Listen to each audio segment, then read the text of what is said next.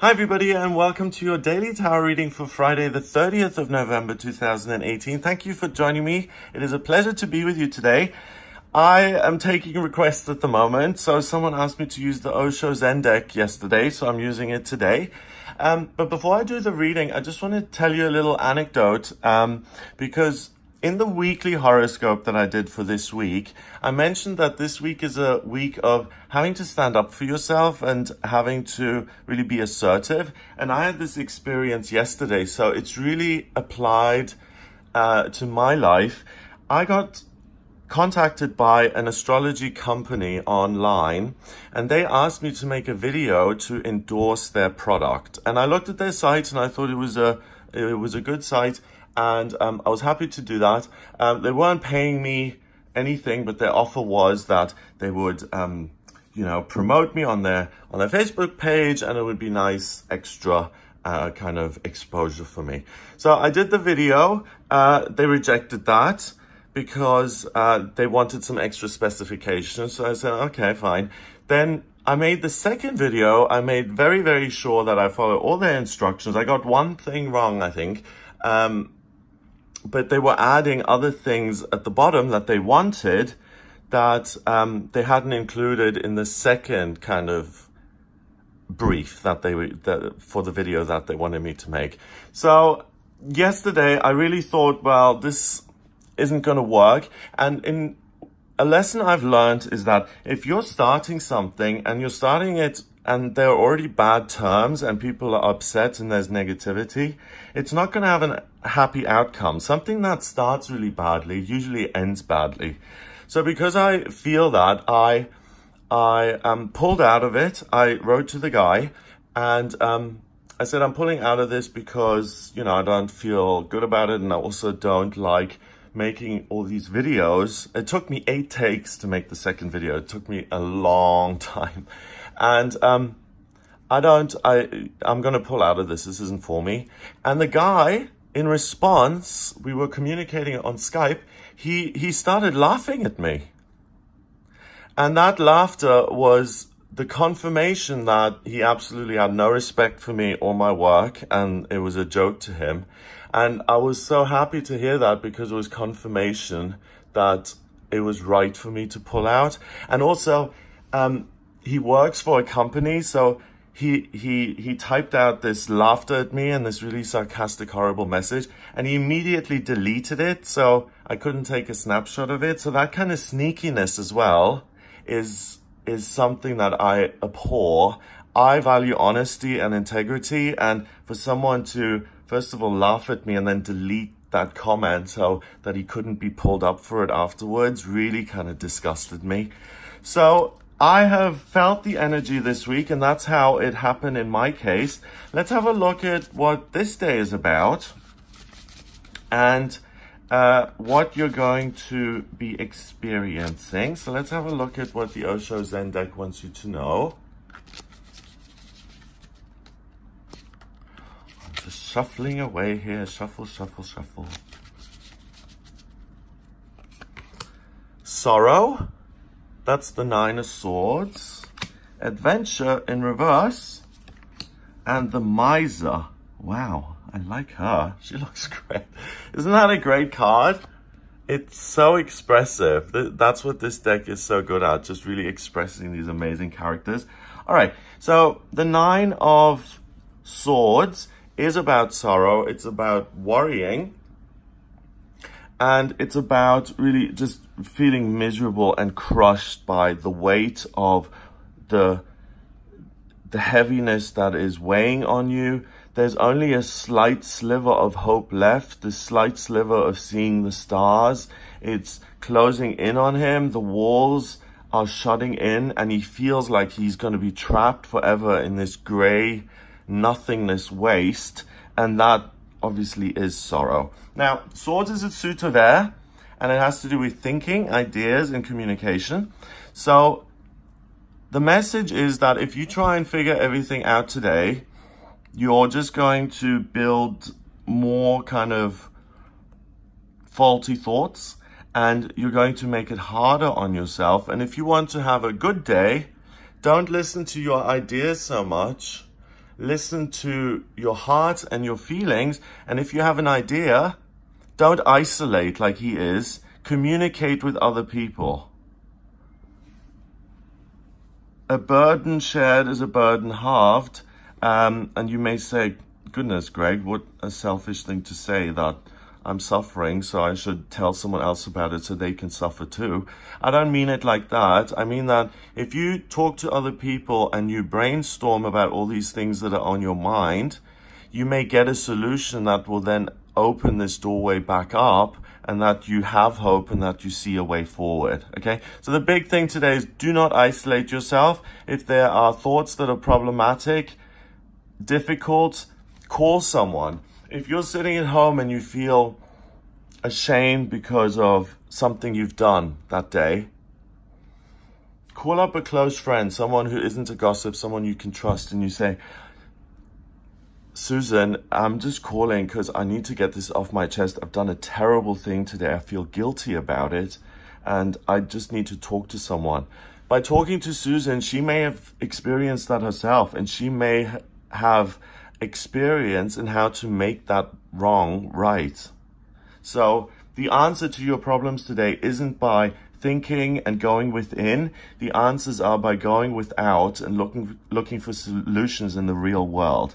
What's interesting is that the adventure card is reversed, because going on an adventure, this young girl's, it's almost like Alice going into Wonderland here. It's an adventure. It's being on the very threshold of experiencing something new. You don't need to go anywhere to experience something new. You don't need to physically move. You don't need to find something that's going to solve all your problems. But by communicating with other people, you get rid of the gray, you get rid of the black and white, and you replace that with rainbows. And to me, when I'm driving along and I see a rainbow, to me it symbolizes hope, magic. I know it's just the light being refracted by the water, but it's a magical thing. Rainbows are proof that magic does exist in the world, and that we can manifest glorious things that are beyond our wildest dreams. Finally, the miser is another card that says, I'm isolating myself, I'm keeping my jewels to myself, I'm going to build a wall so that no one can get to it. And look at her face. Is that the face of someone who's happy? I don't think so. And I think they've drawn her as someone like this because her behavior has really kind of, you know, like the picture of Dorian Gray. It's a story about a boy who never ages, and instead of him he makes a deal with the devil, and instead of him aging, the portrait ages. So he does all these terrible things, but he still looks innocent and beautiful, and the painting is this horrific monster, because the thought is that the actions that you take in your life are written in your face. And in this case, her behavior, her miserliness, is written in her face by this real, you know, it's not nice. It looks like someone who's paranoid, who's cruel. It's just had a really awful impact on her. I mean, the color of her, she's gray, she looks like she's half dead. So none of the treasures and the jewels in life are going to make you happy. What's going to make, neither is going to be worrying, because remember, worrying is a meditation on the negative, and you just create more things to worry about. The thing to do is to stay where you are, to open up and to let go. We've got the rainbow here as well. Let go of this need to control and to feel like I have to protect what I've got from other people because they will steal it. I'm worried about what other people are going to do to me, and I can't trust anybody, and I have to be by myself, and hope is closing, and I've been betrayed, and I don't know how I'm going to be able to trust again. You don't need to go anywhere to do that. All you need to do is get in touch with your inner child and look at how that's feeling at the moment. Is it crying in a corner? Is it sitting there heartbroken? Or is it happy playing with toys internally? It's a great technique to go into situations in the past where you've been hurt in your life and to mentally visualize yourself going into those situations and intervening as an adult the way someone should have intervened when you were hurt. You can do that today. You can get in touch with your inner child and see how that inner child is feeling. Is it feeling afraid that that other people are going to steal their ideas or their money? Is it worried, and is it got the weight of the world on its shoulders? You go in there as an adult and you pick up your inner child and you rock and cradle your inner child, and you tell your inner child, remember that there are miracles that happen every day in life, and your security is not money, and your security is not by thinking about things or worrying about the future, a lot of people worry as a kind of insurance policy. If I worry about things, then at least I'm prepared for when they come. 99% of the things that we worry about never really arrive. So intervene, make your inner child happy, and show your inner child that there are rainbows in the world, that things can be wonderful, and all you need to do, sounds very simple, harder to do in reality, all you need to do today is surrender to the beauty of the universe that creates rainbows. I can't create rainbows myself. I don't think you can either. Well, we can if with technology and things, but you know, if it was just us 100 years ago, physically, without technology, we can't do that. So it's about nurturing and soothing yourself and taking care of your inner child and remembering that miracles happen every day.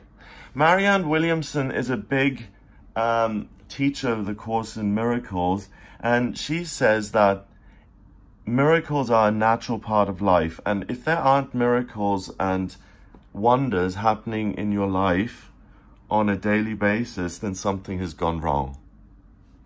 And today you have the chance to leave behind the demands of the real physical world, to go within and to create magic within. And when you make your inner child happy, you make your present adult self happy as well.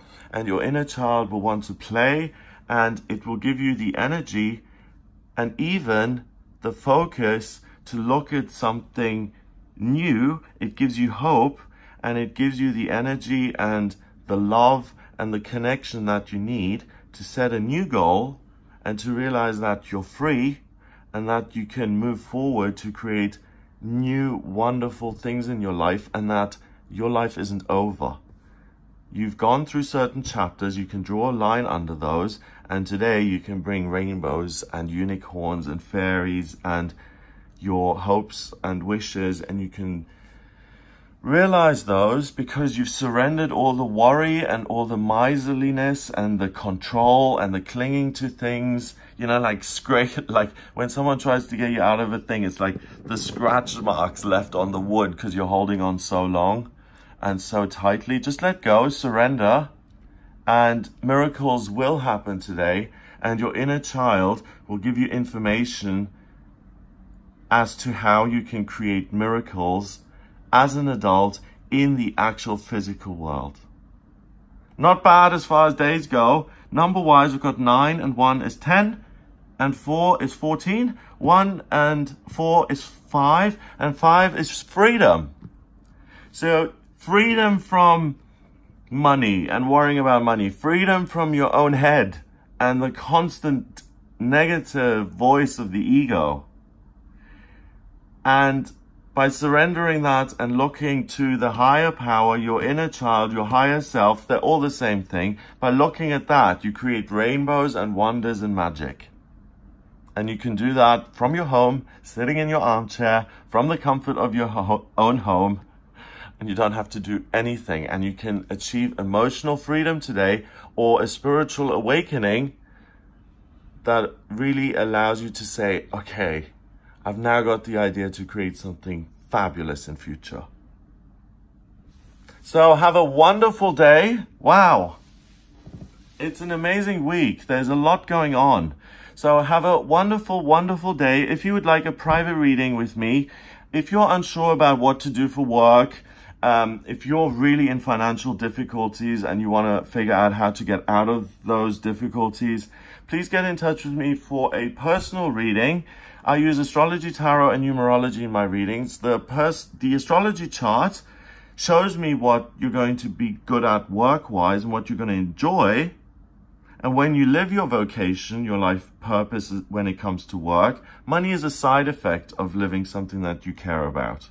It also shows me what your life purpose is and whether it's the same as your working aptitudes, where you've been in past lifetimes, what's destined for you in love and relationships and money and friendships and spiritual progress. So if you're interested in any of that or you have any questions, then please get in touch with me via my website, gregoryscott.com. Click on the Readings tab to order your reading. If you like my videos, please share them and hit the subscribe button. And that would be very kind of you. I'd appreciate it. And I'll speak to you tomorrow.